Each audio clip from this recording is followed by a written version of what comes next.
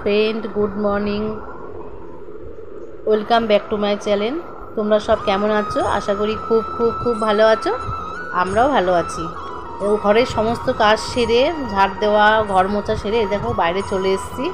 বাইরে আমার সামনে এটা একটা উঠোন, মানে অল্প ছোটো জায়গা, একদমই উঠোন বলতে পারো। আমার বেরোবারও একটা রাস্তা, দুটোই। উঠোন নেই বলেই আমার চলে।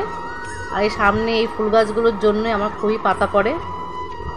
আর গেটের বাইরে একটা কাঁঠাল গাছ আছে, সেটার জন্য আমার খুবই পাতা পড়ে। আর মনে করো 3বার করে দিনে ঝাড়তে হয় দুয়ারের সামনে। যদি আমার এখন গেটের মুখে নোংরা থাকে, দেখতে ভালো লাগে না। আর এখানটা হচ্ছে নীলকণ্ঠ ফুল, বুঝতে কত দূর চলে গেছে দেখতে পাচ্ছ তো। আর এটা হচ্ছে স্থলপদ্ম, এটার ফুল এখনও ফোটেনি। এটা যে ফুল ফোটা সে আশায় রয়েছি।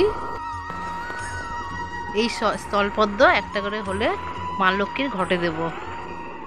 দেখি মহারার মধ্যে যদি ফোটে। অনেক দিনে হয়ে গেল গাছটা লাগিয়েছি, দেখা যাক। আর এই যে কালকে বৃষ্টি হয়েছিল, গতকাল তোমাদের তো সে বলেছিলাম, বৃষ্টিতে মানে মাটিটা এতটাই মানে নরম হয়ে গেছে, মানে ঝাড় দিতে গেলে ঝাঁটার আগায় সব লেগে যাচ্ছে, ভারী হয়ে গেছে ঝাড়াটা। আর ঝাড়াটাও খুব ছোট, দেখতেই পাচ্ছ কতটা আমাকে নিচে হতে হয়েছে। ঝাঁটাগুলো যদি একটু লম্বা হয় তাহলে হয়তো অসুবিধা হয় না। কোমরও খুব ব্যথা হয়, কোমর ব্যথা হয়ে যায় খুব, বুঝলে তো। যার জন্য দেখি ঝাঁটা কবে তৈরি করবো, একটা করবো করে আর করা হয়ে উঠছে না আমার। আর দেখো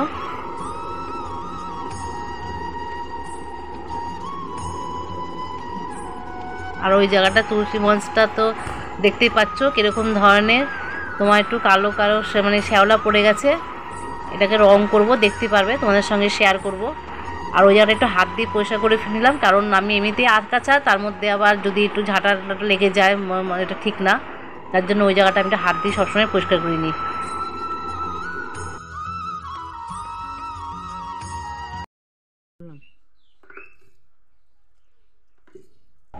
ওই বাসন কলপারে ছিল, ওই কটা মেজে নিয়েছি। আর এখনও তো তোমার এসে যেটা মিটকেশা আছে সেগুলো এখনও ধরিনি, কাপড় কেচে গিয়ে ওগুলো ধরবো। আর দেখো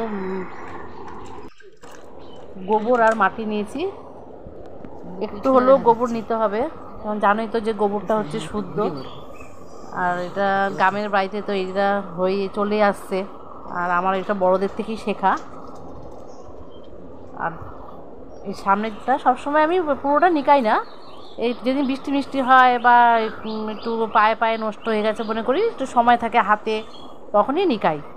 আর নিকালে একটু দেখতেও ভালো লাগে, পরিষ্কার লাগে, পয় পরিষ্কার। নাহলে মাটি তো এই পায়ে পায়ে মাটি সব ঘরে ঢুকে যায়, শুকনো হয়ে গেলে মাটি বেশি।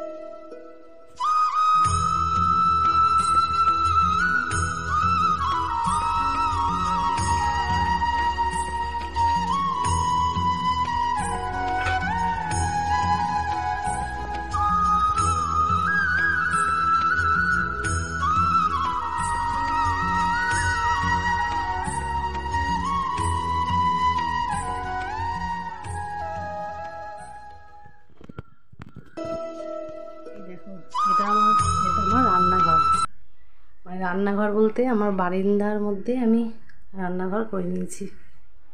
কী করবো, আমার বাইরে করার মতো অবস্থা নেই। দেখো, চলো আজকে কি রান্না করছি রবিবারে। দেখো এগুলো সব করে করা রেডি করে নিয়েছি। শাক, এটা রসুন আর লঙ্কা শাকের জন্য। আর মাংসটা এখানে ধুয়ে দেখো নুন হলুদ মাখিয়ে নিয়েছি। দেখো কতটা জল বেরিয়েছে। এই জলটাকে যদি আবার ঠিক মতো না মানে চেপে চেপে দেওয়া যায়, জলটা খুব বিচ্ছিরি একটা গন্ধ বেরোয় রান্না থেকে। মশলা বেটে নিয়েছি। আর এখানে দুটো পেঁয়াজ, আর একটু পেঁয়াজ ওখানে দিয়েছি বাটার মধ্যে। এখানে আড়াইটা পেঁয়াজ আছে। আর আলু, আর তেল দিয়ে ওর মধ্যে কিছুক্ষণ রসুনটা ভেজে শাকগুলো দিয়ে দিয়েছিলাম। তারপরে এই দেখো শাকগুলো ভাজা ভাজা, ওর মধ্যে দেখতে পাচ্ছ কয়েকটা লঙ্কা আছে। এইটুকু শাকের মধ্যেই আমার 3টে লঙ্কা, কারণ শাকটা একটু ঝাল খাই। আর আমার বর তো আরও বেশি ঝাল খায়। ওইটুকু শাকের মধ্যে মনে করো আরও 7-8টা লঙ্কা নেবে, কিন্তু পাপান তো খেতে পায় না অত ঝাল। আর বাচ্চা মানুষ, অত ঝাল দেওয়াটাও ঠিক না। দেখো শাকটা তারপরে একটু ভাজা ভাজা হবে শাকটা। মানে আমি বেশি মানে জল সমেত শাক থাকে ওইভাবে ভালো লাগে না, তাই একটু দেখে তেলটা যে একটু হালকা হালকা বেরিয়ে আসবে শাকটা। এইসব শাকগুলো কী বলতো, আমার ছেলে তো অন্য কোনো শাক খায় না, তার জন্য এই শাকটাই আমার মুখে দেখবে প্রায় শুনবে যে এই শাকটাই আমি করি। দেখো ভাজা ভাজা প্রায় হয়ে গেছে। এখনই নামিয়ে দেবো শাকটা।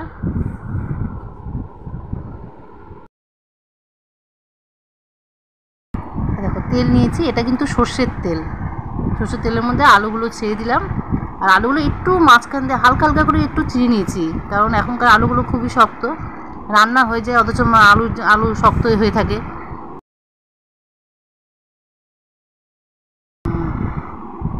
লবণ দেবো কারণ লবণটা তাহলে আলুর মধ্যে ঢুকবে, আলুটা তাহলে পাংশা লাগবে না মুখে। আর একটু হলুদ দিলাম যেন একটু কালারটা বোঝা যায়, তাহলে দেখবে হলুদ যখন না দিয়ে ভাজবে তো দেখবে ঝোলের মধ্যে কিনা আলুটা সাদা সাদা লাগায়, তার জন্য একটু হলুদ দিলাম।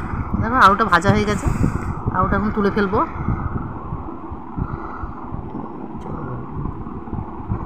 ভাজা হয়ে গেছে আলুটা একটু বেশি করে ভেজে নিলে তাহলে আলুটাও অর্ধেকটা প্রায় হয়ে যায়। আর এখানে পেঁয়াজ দিয়ে নিয়েছি একটু। দেখো এখানে তেলের মধ্যে দুটো তেজপাতা দিয়েছি আর পেঁয়াজ দিয়ে দিয়েছি। কিছুটা পেঁয়াজ তো মানে বাটার মধ্যে দিয়েছি তোমাদের বললাম। আর মাংসটা সম্পূর্ণ কিন্তু সরষের তেল দিয়ে করবো। আর একটু লবণ দিয়ে দিলাম, কারণ পেঁয়াজটা তাড়াতাড়ি নরম হয়ে যাবে। একটু ভাজা ভাজা হলে ওর মধ্যে আমি মশলাটা দিয়ে দিয়েছি। তারপরে দেখো মশলাটা কষে। আর ওইখানে দেখতে পাচ্ছ ওখানে অনেক জামা কাপড় ওখানে রেখেছি। ওই জামাগুলো ওখানে কেন থাকে সেটা তোমাদের আমি একদিন পরে আরেকদিনকে শেয়ার করবো।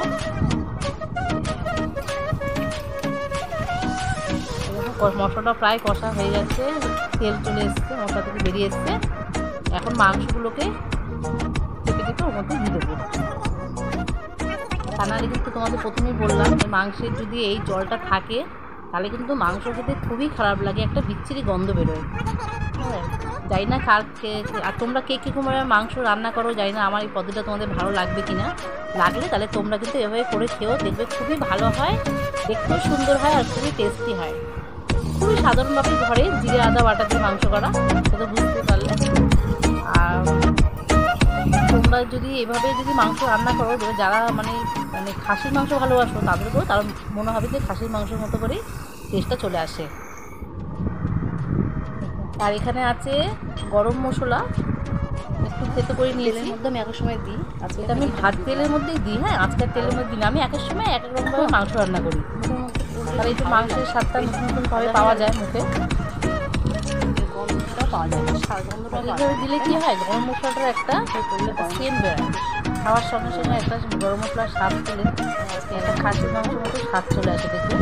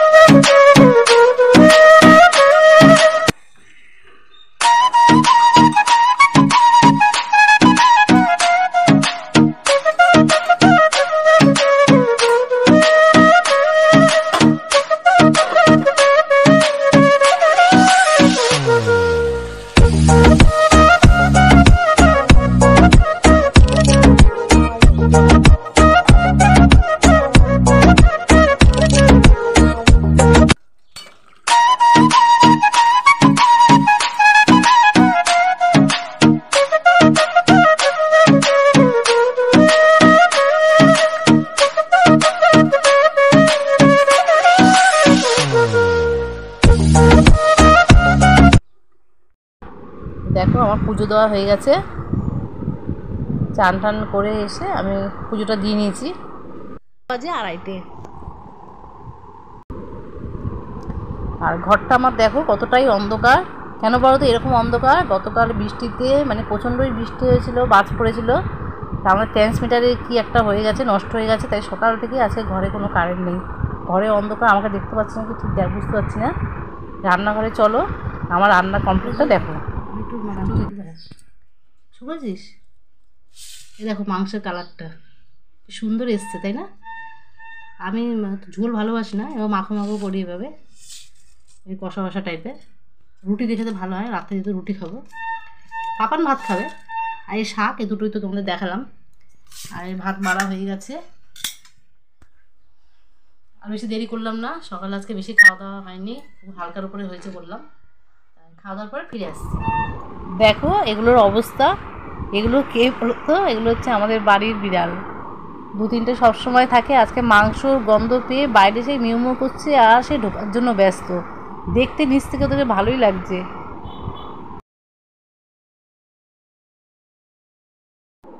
হ্যালো ফ্রেন্ডস, খাওয়া দাওয়ার পরে একটু ঘুমিয়েছিলাম। আজকে অনেকই খাটাখাটুতে গেছে সারাদিন, আমার একটু বেশিই গেছে। ঘুমিয়েছিলাম, ঘুম থেকে উঠে আবার ঘর ঝাড়া, সন্ধ্যা দেওয়া দিয়ে দেখো চা করে নিয়ে এসেছি। আমার তো সেই কাপ চেনে তো তোমরা, চা করে নিয়ে এসেছি। আর আজকে হচ্ছে এই দেখো মুড়ি দিয়ে চা খাবো সন্ধ্যে।